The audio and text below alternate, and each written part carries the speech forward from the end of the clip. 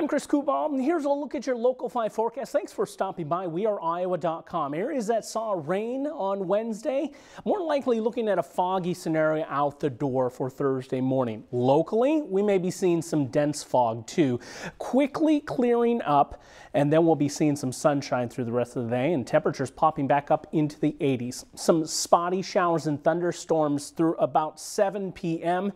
and then we're quieter for the rest of the night. Watch for some of that fog to again form on those otherwise clear skies.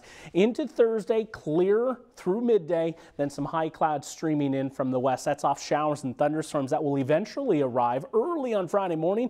Most of these pushing through while we all sleep. And given the timing that they do move through, this gives us a better scenario to avoid the severe storm aspect of this.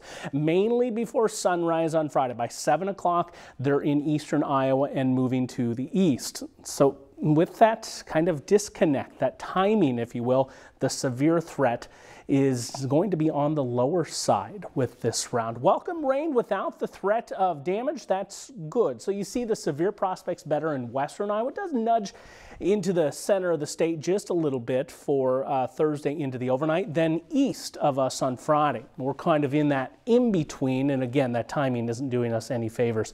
63 degrees tonight with the overnight low. Look for fog to form. Then out in a nice start to the Iowa State Fair. A fantastic opener. 87 degrees, not going to be too humid either. Temperatures will be into the middle to upper 80s across the central portion of the state. Looking in the long run towards this weekend, I want to highlight Sunday afternoon. If you do plan on going out to the fair, please be weather aware as thunderstorms are expected into the day's second half. And with that development, there's going to be an environment that looks more favorable for severe weather. And we're already being put into that severe outlook out towards Sunday. For most of the state, in fact, so we're going to have to monitor that time frame for you very closely. Again, second portion of Sunday. A little warmer Friday and Saturday in the upper end of the 80s. I don't have 90 degrees, but should we make a run at it, it's either of those 2 days. And then cooler into next week.